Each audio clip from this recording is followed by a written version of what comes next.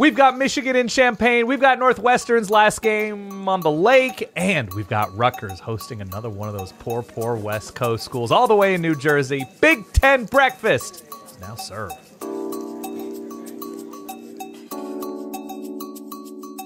Welcome back to Big Ten Breakfast, the Big Ten preview show that's part preview, but also part Yelp review.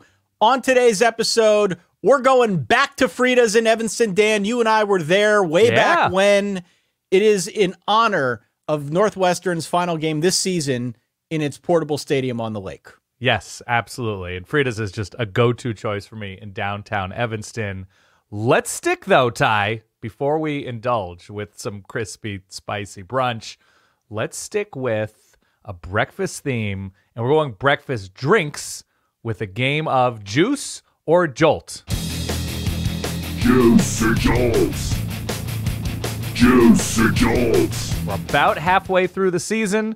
I'm going to give you a Big Ten team. You can talk about this week's game. You can talk about the back half of their schedule, whatever you want. Does this team have the juice already to keep going? Maybe some orange juice, grapefruit juice, whatever your juice of choice. Or do they need that jolt? Whether it's coffee, whether it's strong black tea like you prefer, whether it's something illegal that you're pouring under the table, whatever you need to get your daily jolt going. Whatever it takes for you. Yeah. Do these teams need a jolt, or do they already have that juice? Let's start with Nebraska, ahead of maybe the game of the week, probably the game of the week, depending on who you ask within the conference. Traveling to Indiana, Nebraska, very strong defense, maybe an uneven offense. Schedule's about to get harder, especially when you look at the back half. Does Nebraska have that juice, or do they need a little jolt? I think they need a little jolt. Okay. A little bit of a jolt. They've got the defense. You're right about that. I feel good about the defense. The defense is absolutely going to keep them in every game that they're playing the rest of the way, to some extent. Where they need the jolts on offense, because there's been a lot of hype around Dylan Raiola. Certainly the offense is better by leaps and bounds than it was a year ago. But if you pop the hood, if you look at some of the numbers, there are some, nerd stats, the efficiency stuff that leaves me feeling a bit wanting for more. So there's definitely room for improvement there. And I think as the schedule toughens up, they're going to need to get more out of that offense than we have seen. This week in particular against Indiana is going to give us a pretty good indication of where Nebraska's offense is at, because they're probably going to need to score to keep up with the Hoosiers. I think you're right, though. I think I'm just going to say juice, because what we've seen from them already is winning losable games, right? When you look at what they did against Purdue with the super slow start, but turn it on late, what they did against Rutgers and holding on, that's a game they lose last year. That's a game they lose 2-3 years ago. And so what I think is they have the juice to keep doing what they're doing. Do they need a jolt to win the conference? Yes, but Jeremiah Smith and Ryan Williams aren't transferring and suiting up for Nebraska mid-season. They're not, taking in the Texas offensive line and putting them in red and white. Like, I don't think there's any juice to be squeezed from a jolt, if that makes any sense. Well, and I'm not talking about a full-on glass of coffee. Sure. Cup of coffee. I'm talking about one of those little, espresso shots. Sure, a little sipsy. A little Americana. Just something to kind of get the juices more flowing, because I think they're close, and certainly compared to last year, they're in a much, much better place. If you're a Nebraska fan, you've got to be thrilled by the progress you've seen in just 1 year. Yeah. But I feel like we're going to need to see more from that offense. Maybe this week will give them an opportunity to put it on display. Yeah, that's true. I think they're maximized. I think they're maximizing what they have in this moment. The season already seems like a success, 5-1 at the moment, if memory serves, with a couple impressive wins. The loss to obviously it's a respectable loss to Illinois. I'm going to say they have the juice to keep doing what they're doing. I just don't know how much jolt there is left in them. All right. Fair enough. Next team, Wisconsin. Seemingly needing a jolt starting off. Obviously, key injuries, getting destroyed by Alabama, slow start, but seems to have some juice these last couple weeks. What do you think? 3 weeks running, it feels to me like Wisconsin's got some juice. Obviously, the last 2 games against Rutgers and Purdue, they won those games going away. Taking some strays here, by the way. Both of these teams, Rutgers and Purdue, yeah. They kind of are. But going back even to that USC game, Wisconsin led in that game. Second half wasn't great, but they came out and it seemed as if they were primed to win that football game. Now, moving forward, it does get tougher. They've got Penn State, they've got Iowa, they've got Oregon, they've got the aforementioned Nebraska Cornhuskers on the schedule. So it's not going to be easy moving forward. But I say juice because they lost Tyler Van Dyke, TVD. The offense was in a state of flux. What is this going to look like? Is it going to be a redux from what we saw a year ago? And based on what I've seen these last 2 weeks, it looks much improved. It seems as if they're playing with some momentum. And I do wonder if going into some of these games, they're able to give a team like Iowa a bit of a game. If they're able to give your Oregon Ducks a bit of a game as they come into Madison, even Penn State a week before, a big game against Ohio State. So it's interesting to me where we find Wisconsin at present. This is not to say Wisconsin is going on to win the Big Ten or anything crazy, but I do think as compared to what I thought after losing TVD, they're in a much, much better place than expected. So good on them. I think they need a jolt, and I think maybe we're in the beginning of a jolt. I just haven't seen it against anybody of substance in this moment. And so you mentioned the superpowers on the back half of their schedule. November is going to be very tough, but if they can get a jolt in the form of, let's say, vision, identity, something from the coaches, this is who we are. This is the youth we're going to start playing more. These are the shots we're going to continue to take downfield. I don't think they have the juice yet, but I think with a slight jolt of just identity and like, this is our plan, this is who we are these last 6 weeks, I think they can become significantly scarier, whatever that means within the context of this roster. But right now, they've played Alabama, they lost by 30, dealing with an injury. But I don't know, the back half of that USC game, I still think they need maybe they're my espresso team right Fair now. enough. We're going to stick with red-ish Big Ten teams. USC, a team that's had an uneven season. I think they're 3-3 at the time of recording. They're traveling across the country, speaking of teams with advantageous geography, I guess, in Maryland. USC, do they need that jolt of something extra for the back half of this schedule? Or are they just sort of what they are under Lincoln Riley, and they've got certain amounts of juice? I think they've got enough juice. Okay. I really do. And I suspect you're going to disagree with me on this point, but USC has not exactly gotten blown out against some of these better teams that they have played on their schedule. They were probably a few tackles away from beating Michigan.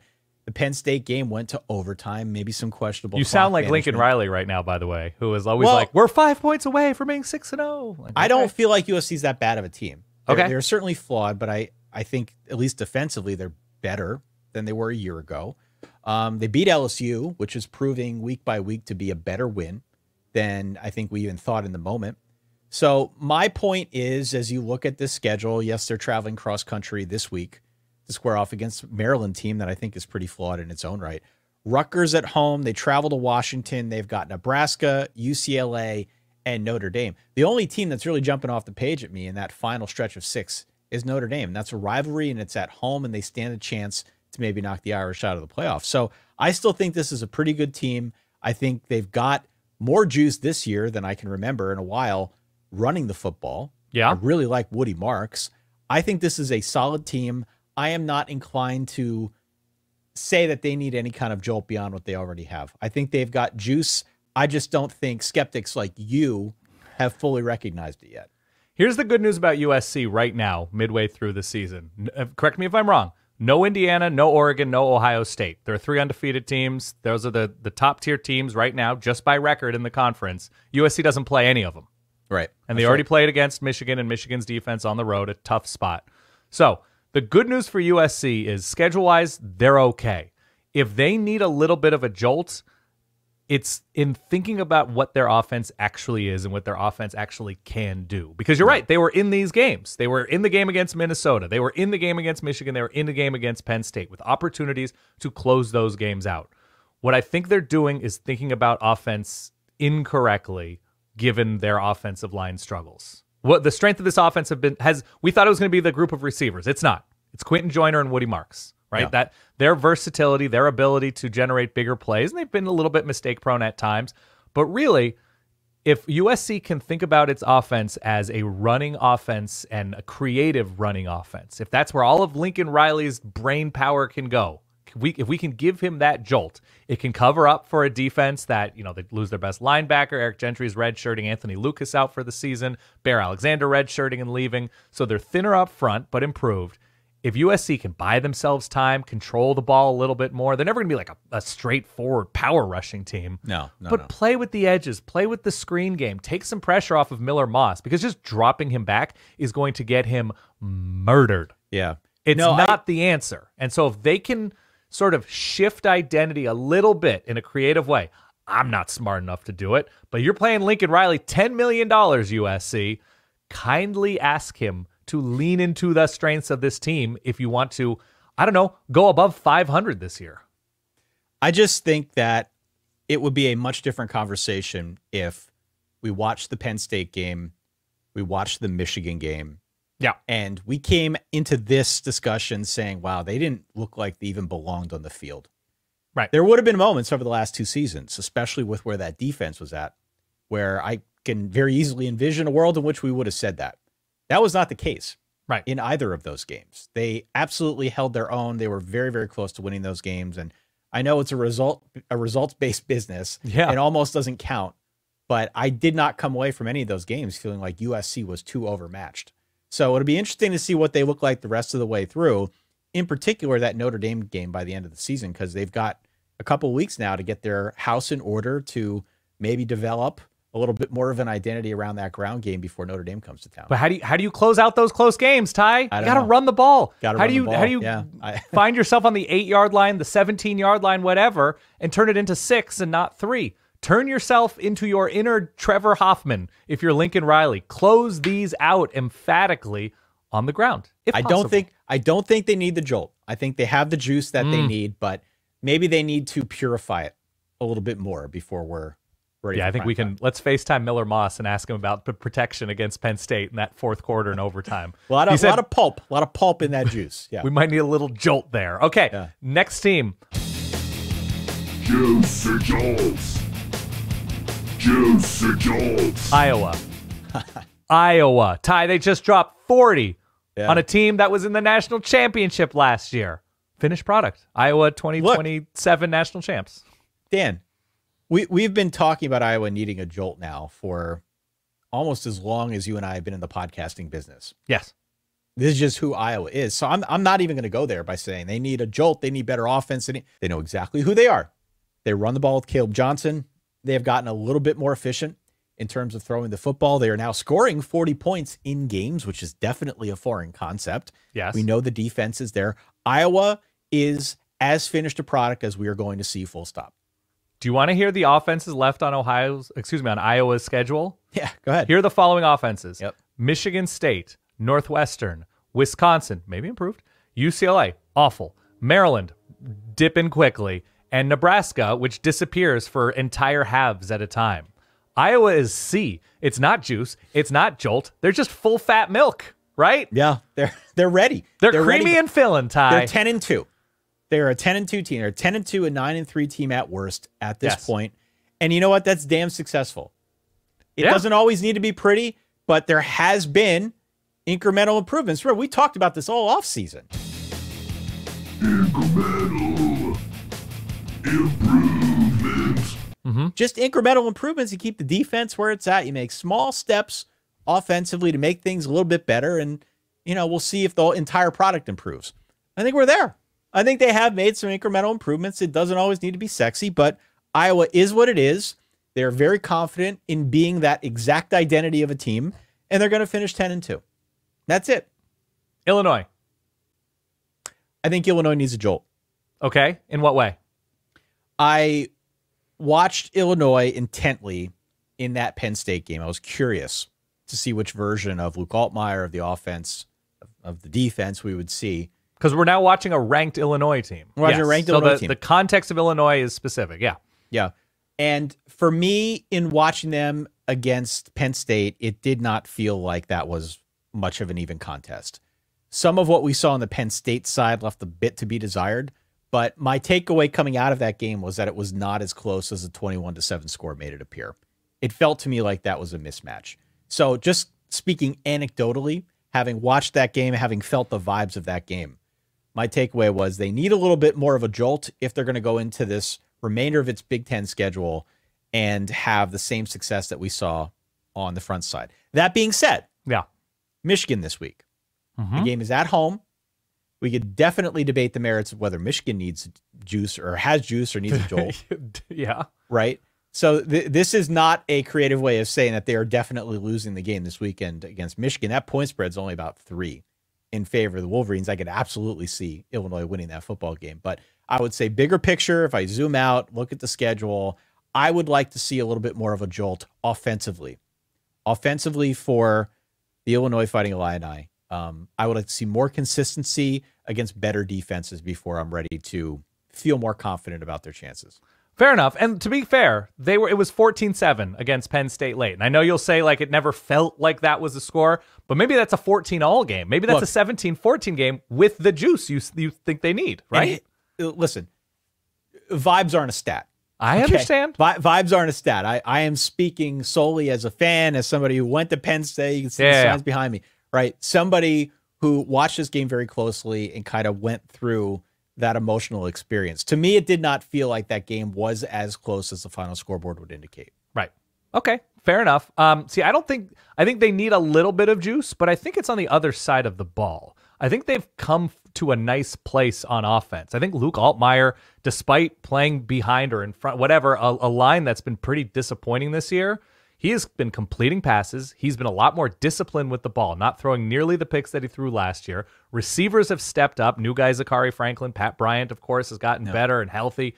So I think there's a good amount of juice to this offense. They don't run the ball that well because the line isn't great, but I don't know. I think all things considered, there's enough juice there. To me, it's defensively. It's how much Purdue was scoring last week and what they're going to need to do. They don't play a lot of good offenses, I think, after the Oregon game next week. So it's a decent enough place, but I think they can feel a little bit more secure in ending up a top 25-ish team if they can be a little bit smarter about pressuring the quarterback, if they can take a few more chances, force a few more turnovers. That's where I think the juice is needed for Illinois. Well, the other thing that I would add to further support your juice argument here, that they're already in a pretty good spot, Michigan this week, be a tight game. Mm-hmm. Let's be real. That's a tight game. Yeah. Oregon next week on the road. Yep, in Eugene. Probably a loss. But beyond that, you talked about the offenses they face second half of the schedule. Minnesota, Michigan State, on the road at Rutgers and Northwestern to close out the season. Right now, Illinois is 5-1. Yeah, and there's an opportunity for that defense against those offenses. Yeah, absolutely an opportunity. But realistically, this is a ranked team.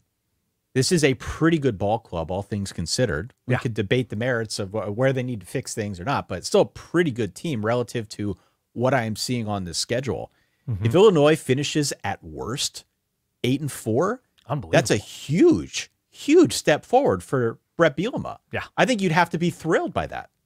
I agree. I fully agree. Final team. Easy. Michigan. Michigan needs to move to Orange County. Michigan needs to move to Florida. Michigan needs to move amongst the groves. They need so much juice because it is Michigan. And what they have put forth on offense this year is unacceptable. It's unacceptable. It really, to follow up a national championship. Yeah. Think about that. You would think this would be when you'd have the most juice. And there's been a lot of turnover there with the personnel. Right, everybody understands that. But to come into this season not having a quarterback that you feel confident can throw, what are we doing here? I agree. What are we even doing here? Jack Tuttle? Sharon Moore this week said that Jack Tuttle's a big game quarterback. In effect, he's been in big games. And we're talking about the portal era, by the way. Portal, he's seventh-year guy. Right? No offense to Jack Tuttle. He beat Wisconsin 4 years ago. I think there was a little offense intended. Continue. He beat Wisconsin 4 years ago in the COVID year. Yeah. So that's the biggest game that I can see that he has actually produced. Threw 2 touchdowns in that game. Good on him. But to come into this season knowing that those were the 3 options, he had a former walk-on with a good story, right? Alex Orji, who was a change of pace running quarterback a year ago. Didn't see much of any of him throwing the football a year ago. And then Jack Tuttle, to know that coming into the season, your follow-up campaign, that those are the 3 guys you had. Yeah. This does not make me think very highly of Sharon Moore and his strategic brilliance when it comes to assembling a roster, putting a depth chart together that everybody can feel good about. The defense is fine. Yeah. But there's a lot of strain on that defense. And there's only so much the defense can do if they're on the field constantly. Yeah. There's only so much you can do. I don't take anything away from what they have done so far. This is not a defensive problem. This is an offensive problem. This is a quarterback problem. And they absolutely need a huge jolt to try and solve that. Now, maybe Jack Tuttle, maybe he will kind of emerge now. If he is indeed the guy moving forward, maybe that confidence, that shot in the arm for him will turn him into an elevated prospect that we haven't seen the previous 6 years. Sure. Forgive me if I'm skeptical of that. Yeah. And look, they went into the season wanting Alex Orji to be the guy, and he didn't even win the job. And look, I understand from a certain standpoint, timing-wise, is Jim Harbaugh going to be the coach? Is he not going to be the coach? How do you sell a quarterback transfer on an uncertain future at head coach in late December, early January? I get that.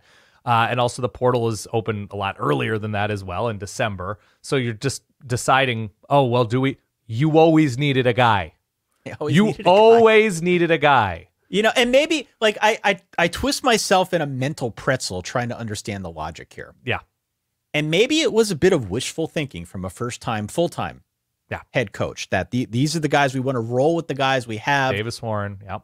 There was a fair amount of returning production this season, right? I mean, they brought back Donovan Edwards, and like we could go down the list. There was a lot that was back from a year ago, a lot that left, but enough coming back that it should feel better than it's felt so far this year. So I don't know if it was wishful thinking. I don't know if it was just straight up talent misevaluation.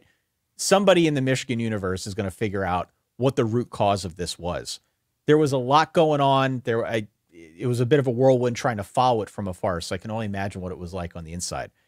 But it's just a huge miss, and if Jack Tuttle is not the guy, there are going to be huge questions for Sharon Moore to answer this offseason. Yeah, and you have a freshman quarterback in Jaden Davis. Why do you stick around if this is what this staff is doing at quarterback? If this is the system they're running, if this is how they're developing quarterbacks to be ready, you pull Alex Orji however many drives into the Washington game, the message there is, we don't believe he can develop into something acceptable. We're not going to give him the time to take these lumps and sort of build up the calluses to become a good quarterback because we don't believe.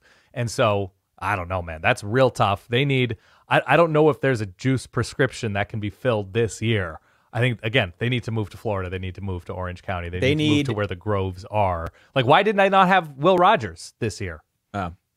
I don't know. Just whatever the replacement level suitable transfer quarterback starter is, that I don't know. They need juice in droves. Season's not over. They can win in a very specific way, but I don't know. It seems they need to start mainlining Celsius or something. Yeah. Something that could give them the necessary jolt. Yeah. To revitalize this passing attack. And we're not talking turn it into Texas, Dan. No. Right. I mean, we're talking turn it into Iowa. To Jake Rudock, Michigan. Jake Rudock, Michigan. It does not need to be a high-flying passing offense. It wasn't last year, and they won the national championship. But they need to provide some sort of second pitch because right now it's just too easy for defenses to know what's coming and to figure out how to stop it. All right.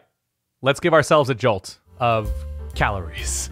Yeah. Frida's in Evanston, downtown Evanston, not far from Ryan Field, not terribly far from the Temp Stadium on the lake. Yep. Mexican influence. You know I love that with my breakfast. What's the order?